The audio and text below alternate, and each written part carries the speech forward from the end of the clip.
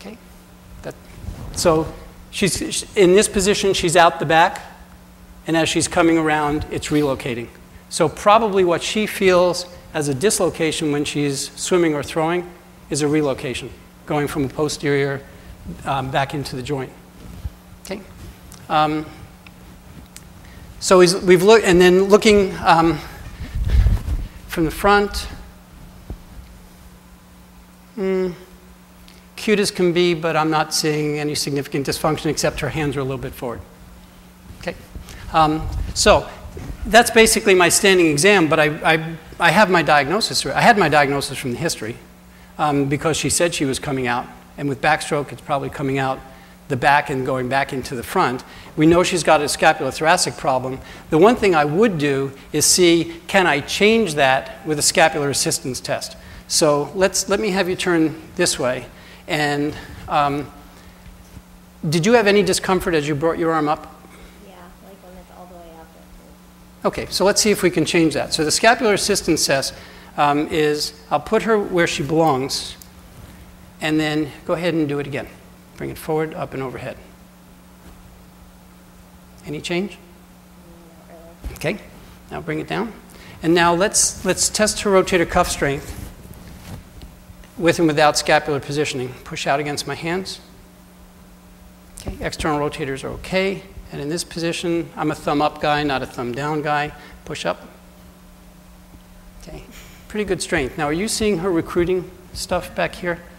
Okay, so let me turn you this way and push up.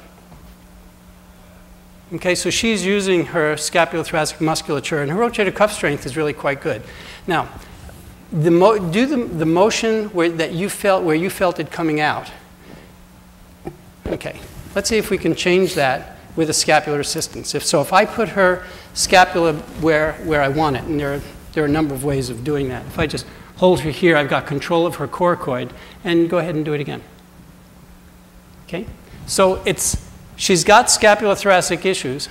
The problem is a glenohumeral joint problem, and her scapular dysfunction, to me, is what I call a distally based. It's coming from the joint. Distally based is SC, AC, or glenohumeral joint, kicking back and shutting off the serratus anterior and lower trap.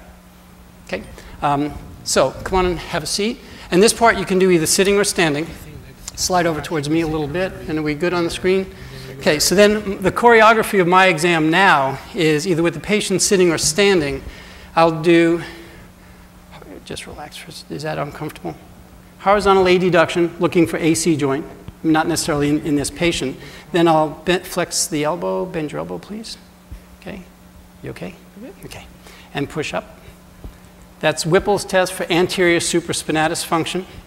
Then I'll come to here, and in her case, but not in every case, just relax your arm, do a posterior apprehension test.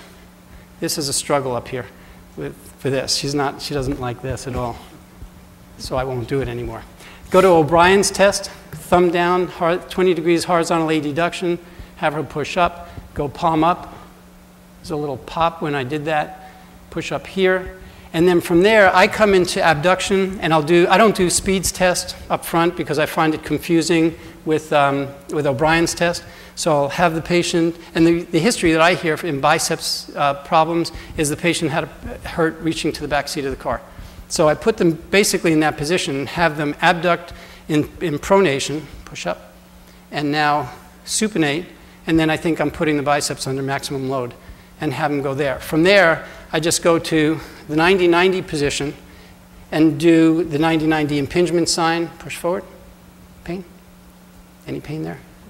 Come down and do Hawkins impingement sign.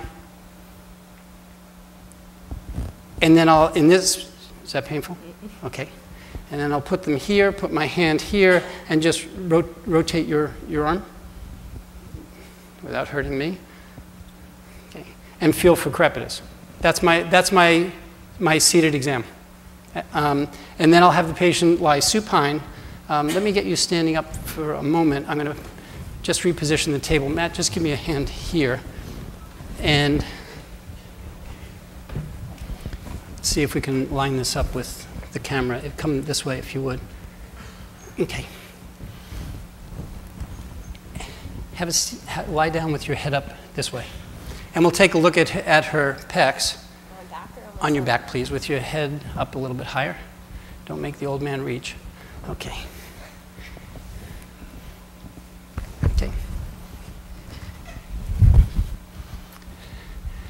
And the observation that we made before is that both scapulae were anteriorly tilted, and that's pretty much confirmed here. Our angle is not quite right. Can we turn a little more? No. You want me to get up? Nope. It's a magic trick. Yeah. Perfect. Great. Okay. Hands back here. So what I'm seeing is that there's a lot of space here on both sides. So to be a purist, you roll towels under the elbow, because otherwise the humeral head's going to go anteriorly if they're in this position. But if I push down on her scapula, her arm comes up, which is an indication of pec minor tightness. So that's on the non-dominant side or asymptomatic side, and the same thing is going to be the case here, but it's actually a little bit more. Okay, so from there, I would go to look at what are her lats like, so you make sure that her humeral head is centered in the glenoid. Get your finger on the lats and come up. And she's actually pretty good. She's actually excellent.